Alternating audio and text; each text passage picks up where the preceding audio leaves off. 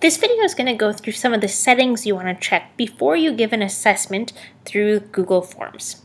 Now, I've created this for my world history class, and so I've gone through here and you can kind of do a quick little check to make sure you're all good. I'm going to collect their first and last name so I can sort it by their last name for grading purposes, and then I can go through and double check all these things in here. Again, you want to make sure the answer key says that each one is worth 1 point, but then you should be great.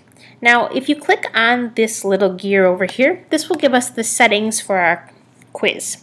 Now, first of all, I would make sure that you restrict it to ASD users if it's going to be a quiz for your class. Now, if you're going to give a form to someone outside of the district, to parents, obviously you'll want to unclick this. I would also, whenever I'm doing a quiz, click the button that says collect email address.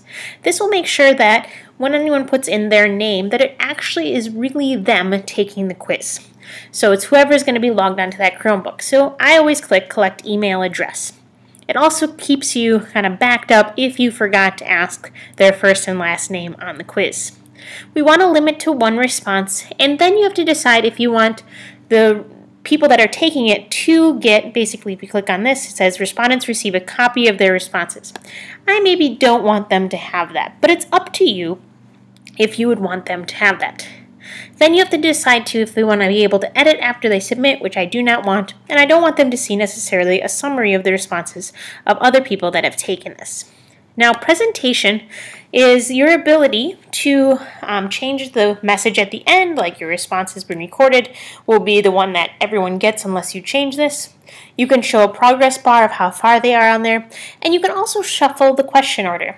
Now, the only way that I would do this is if you would make your first and last name on a different page. So just kind of be aware of that. Otherwise, in the middle of their quiz, you'd maybe have last name. So it's kind of up to you, but that could be a nice little trick for students maybe that are taking it during class, because not all students will be on the same question at the same time.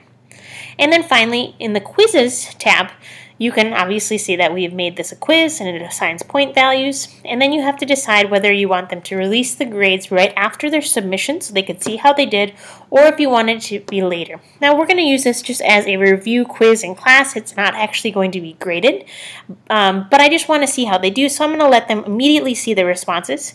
And then these are the things that they can see: missed questions, correct answers, and point values. So maybe you wanted to not let them see what the correct answers are, but they could see maybe they got the third one wrong. It's really up to you. And then you'll hit save. And those are the different settings that you can edit in Google Forms.